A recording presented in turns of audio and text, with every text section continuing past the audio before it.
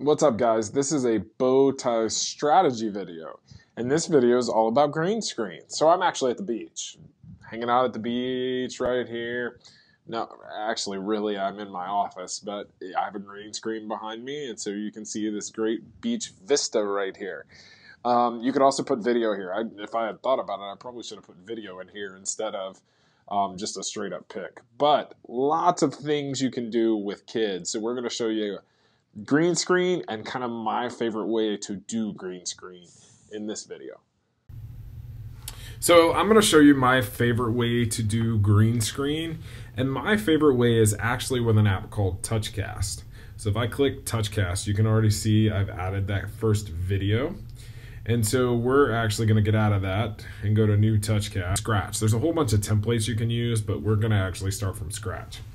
And you can use, there's some other things within TouchCast that I think are really cool. So like VAPS is I can actually pop a new style graphic into my video of a website or any other interactive content. So from a teaching standpoint, I could be like talking about the Declaration of Independence and pop the text into my site. But as the kids create these green screen videos, what you can also do is you can actually have the kids do new style graphics and add video and add images and really do their own news broadcast. So we're actually going to get that off for a second. You can see my finger and my hand. Hey. Titles is very simple. You can add titles. I can add a whiteboard, so you can see me draw on the whiteboard. I'm going to save and clear board. And we're actually going to skip over to camera because we'll come back to effects. So in camera, number one is I want to swap this iPad because we're actually going to point it at the green screen in a second.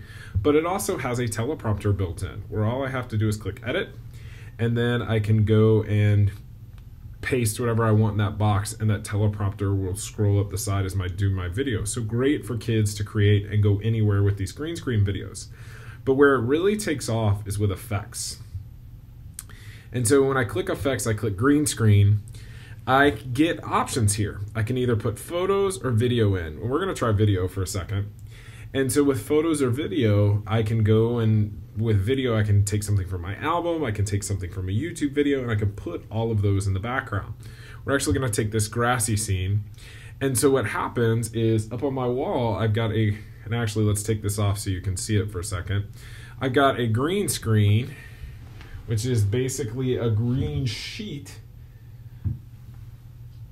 And when I switch the green screen on and point it at that, we'll just use this photo.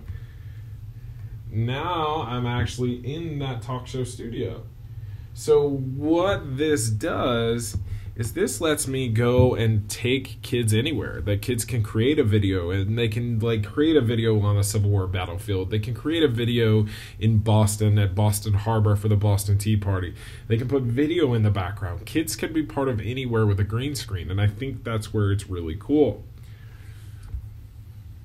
So let's finish this video off talking a little bit about what it takes for a green screen. One, you need a green sheet, paper, paint. Like a lot of things can be a green screen. You just need that bright kind of green color. And you can buy green screens for like $120 off Amazon.